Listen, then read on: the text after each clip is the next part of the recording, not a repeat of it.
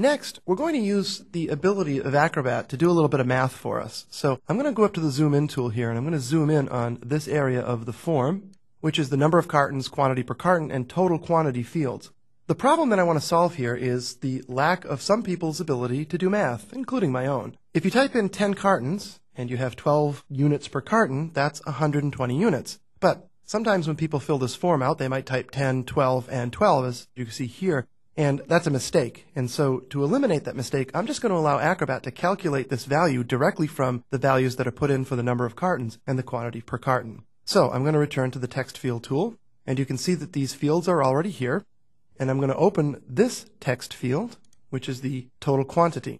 Now, to do what it is that I have advocated that you do, I am going to name this field, and we'll call it total QTY, and select close. If you look at this field here, you can see that it says text 9, and one of the reasons that I advocate that you name these fields has to do with what we're about to do to the total quantity field. So I just wanted to point that out because we're going to see what kind of problems can be caused by not naming your fields appropriately.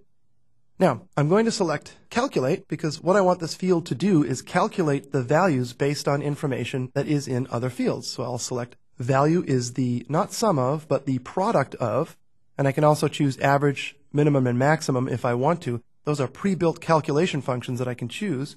Now, if I want to go further than that and I want to create very, very complex calculations, I'm welcome to do so by using a custom calculation script. What I would do here is actually use JavaScript, not Java, but JavaScript, to produce a custom calculation. I can do that. Now, I'm not going to do that. I am simply going to choose value is the product of, and I want to pick the fields from which to calculate the value. And this is where you can see why naming your fields is important. I have no idea what text 9 is really supposed to be. I do know that the number of cartons is something that I want to calculate, and because we talked about it, I do happen to remember that text 9 is the other field. But if I didn't know that and I were working on this form late at night and I had to get it done, this could be an obstacle to my being able to work efficiently. So I'll select OK, and I'm going to close this dialog box, and I will return to the hand tool because I want to test it. Now, you'll notice that automatically Acrobat went ahead and changed the value in that field to 120, which is the correct value. So let me change the quantity per carton so that you can see that this text field will stay up to date. And there you go.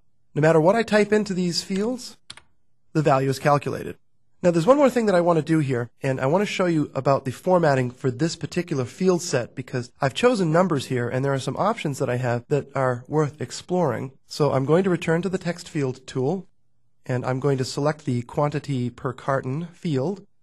And first off, just because it's really chafing me, I'm going to give this field a name, quantity per, and I'm going to go back to the format option here. In this case, I've chosen as my format option number.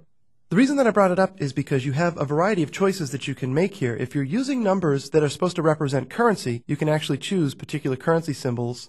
You can also choose different separator styles. So if this form is designed to go to Europe, for example, you might want to use different separators. The thing that I did here, though, was that I removed the decimal places because this particular product can't be cut in halves or tenths or whatever. So I wanted to make sure that there were no decimals in these numbers, and that's why I chose the particular formatting that I chose.